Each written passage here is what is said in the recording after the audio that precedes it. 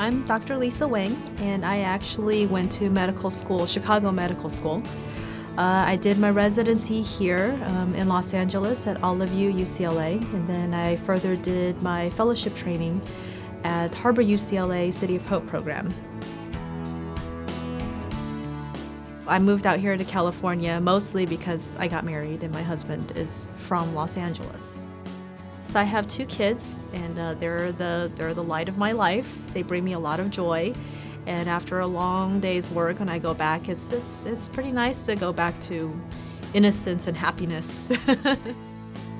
If I couldn't be a doctor, I think I probably would have been a chef.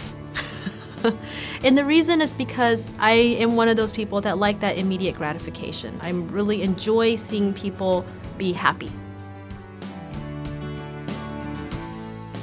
I've been asked this a lot, why I picked the field of hematology oncology, especially since everyone knows it can be very depressing, especially cancer.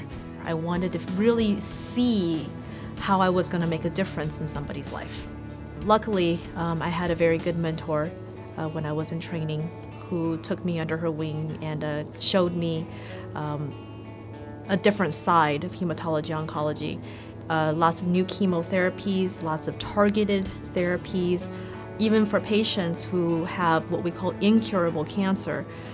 With these new technologies and chemotherapies, we're able to keep them alive for a long, long time. We are going to eventually even break beyond that and be able to keep people alive even longer, maybe even potentially cure some of the cancers that we don't think is curable now. As a physician, to be able to treat a patient, not only their illness, but also their emotional aspect, I guess, or their social aspect, is very gratifying for me. I want them to be able to come to me with anything. I want to be able to treat the patient as a whole. I see our program growing, our cancer program growing. We are adding more and more services to our program.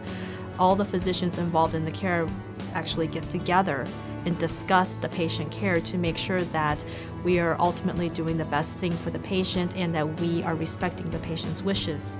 It's always patient first. You don't see that everywhere. You only see it here at PIH.